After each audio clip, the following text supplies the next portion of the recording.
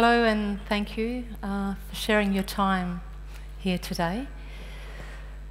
Time is a really very precious gift that we're all given. It's something we all have in common.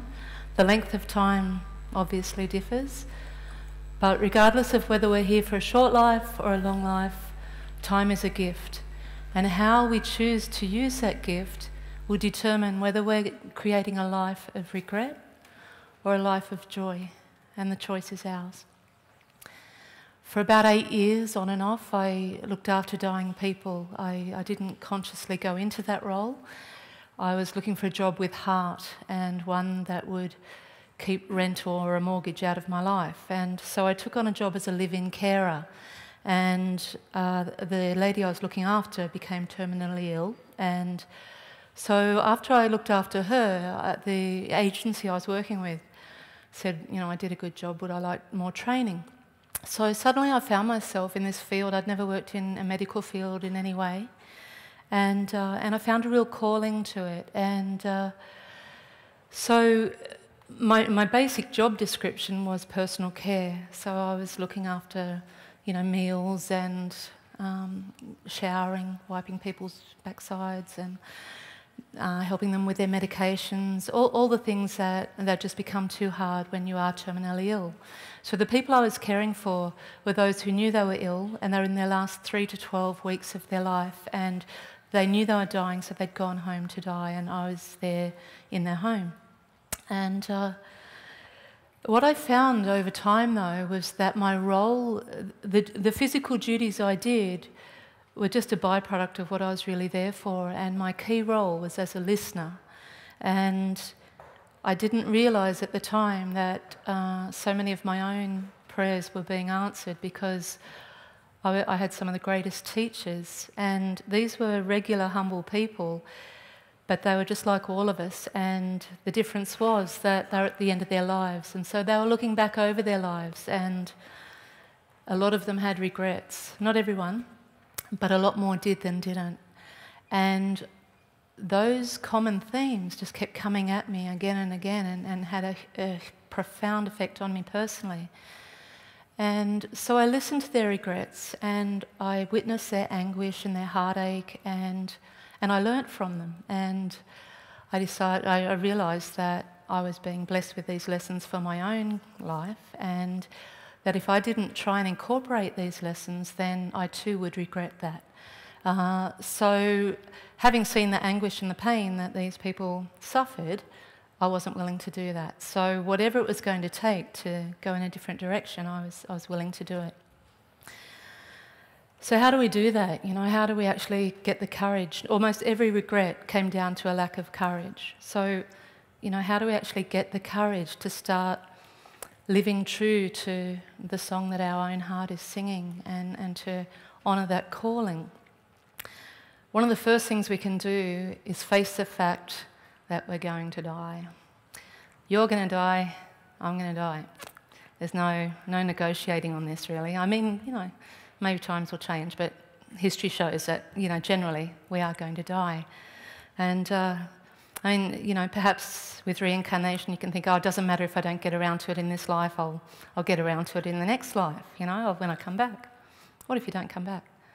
Or what if you come back in a body that isn't going to enable you to do the things that you want to do in this life? What if you come back as a duck? You don't know. So regardless of your beliefs beyond death, the fact is that in this lifetime, as who we are right now, we're on limited time.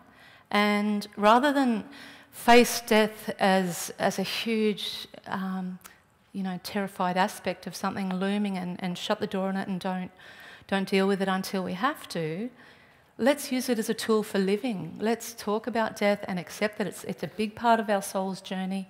It's a part of the process. And if we can look at death and realise, okay, we are going to die. I mean, some of us won't be here in a year's time. Some of us won't be here in 10 years' time.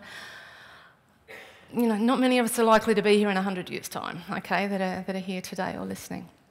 So what do you want to do with that time that you've been given? You want to live true to your heart. You don't want to deny who you are and who you're here to be. So it takes a lot of courage, and one of the first things, other than facing the fact that you're going to die,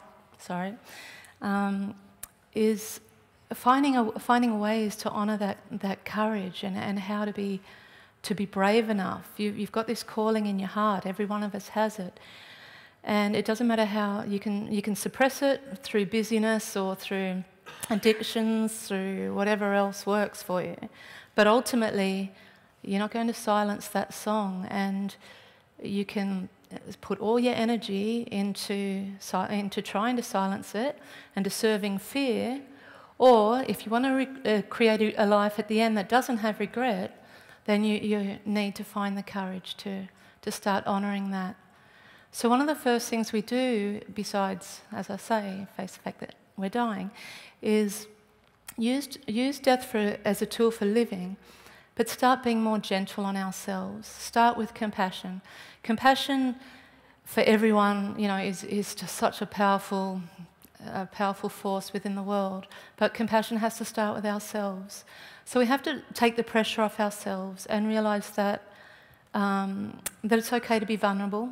It's okay to be not perfect. Look back on things that we've done with gentleness and compassion and just think, okay, well, that's who I was then. I'm going to look back on that person. So if there's something that you could regret now, and plenty of people, most of us will think of something, gosh, I really regret that. Well, don't regret it. Just look back on it with compassion and think, okay, well, that is who I was. That's not who I am anymore. I'm going to have compassion for that part of myself, because if I can recognise that there's a regret or a so-called mistake in what I've done previously, well, I'm obviously not that person. I've evolved and I'm more emotionally mature to even recognise it.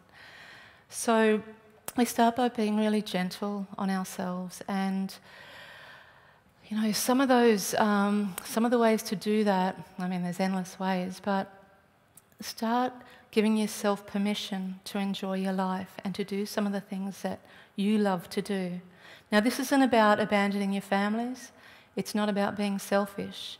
Self-love is not about not caring for other people. This is something I really want to be clear. You can often hear people say, those people that are right into self-love, they're selfish buggers, as we'd say in Australia. But it's not that at all. If people are thinking that, well, they haven't reached the openness yet to actually realise the whole concept of this. Self-love is not about not caring for other people. Self-love is about caring for yourself as well and treating yourself with that same compassion, patience and gentleness as you treat other people with. So in order to do that, you have to honour some of your own needs. And so you listen to what your heart wants.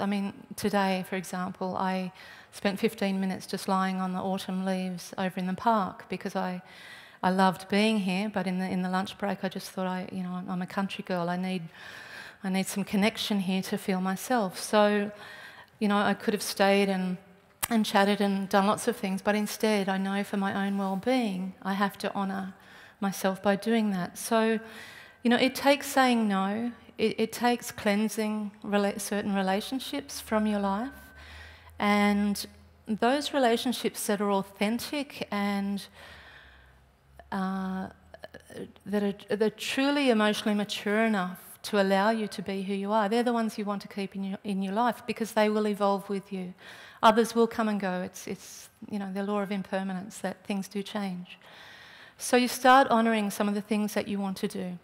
A lot of the things that you want to do, because ultimately the more you can face this and get into the habit of saying no to things, setting new boundaries, giving yourself some of your dreams. We'll never achieve all of them because our dreams are always expanding, and so there's you don't have to have the pressure that one day you'll reach this stage and you beauty, everything's perfect. Perfection doesn't come by achieving this goal. Perfection comes in small moments on a day-to-day basis by making conscious choices about how you're living your life. And this is how you do it on a daily basis, on a moment-to-moment basis. Just think, okay, if I do this, am I going in the direction of my heart, or am I going in a direction that's going to create regret? Which we have a choice here. So you just keep going one step at a time in gentleness, with compassion. You take the pressure off yourself, and then in time, you end up doing, and because you become such an example of that to yourself, you naturally do that to other people as well. But if you only serve other people and you don't learn to serve yourself, then obviously it's going to become unbalanced, and it can lead to resentment. It can lead to regret, certainly, and it can lead to burnout. And I say that from experience. After 8 years with dying people, and I was just giving and giving and giving of myself, I went through a major burnout after that. And life forced me to learn how to receive, and not only to receive from others and to be humble enough to admit that I needed help, including food vouchers from charity shops and sleeping in my car because there was no roof over my head. Life teaches you to receive, but it also taught me how to love myself with the same gentleness and patience and compassion as I had given to my patients.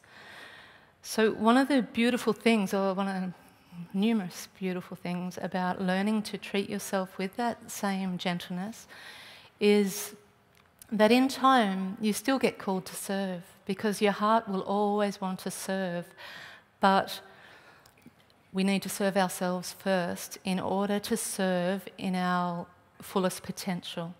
There's so much we can give and give and give, but if we have the courage, by facing death and accepting, okay, we're going to die, I want to live this really a very authentic life, I want to honour where my heart's leading me. Now you might think, okay, well my heart's leading me to spend a month in Australia on a surfboard. Beauty, do it, The best reverence we can show for this gift of life and this gift of time is to enjoy it, is just to enjoy our lives fully. The happier you are, the more open you are to your guidance anyway. So get out there, do your surfing holiday, do things that seem absolutely irrelevant to service of others, if that's where your heart's calling you, because ultimately the more connected you become with your heart's longing, the more it will eventually lead you to service anyway. But it will be in a field that will bring you joy as well, because service isn't supposed to be about sacrifice in a way that is unbalanced. I mean, to serve with passion and love and enthusiasm is what it's about, because it's not only the pleasure then of giving, it's learning to have the pleasure of receiving, and that receiving will come through the giving, but it will also come through the surprises that life will bestow upon you. I've taken a lot of enormous risks, and because I know the difference. I'm going to go this way, I'm going to regret it, or I can go this way. I don't know how the heck it's going to turn out, but this is the way I'm being guided.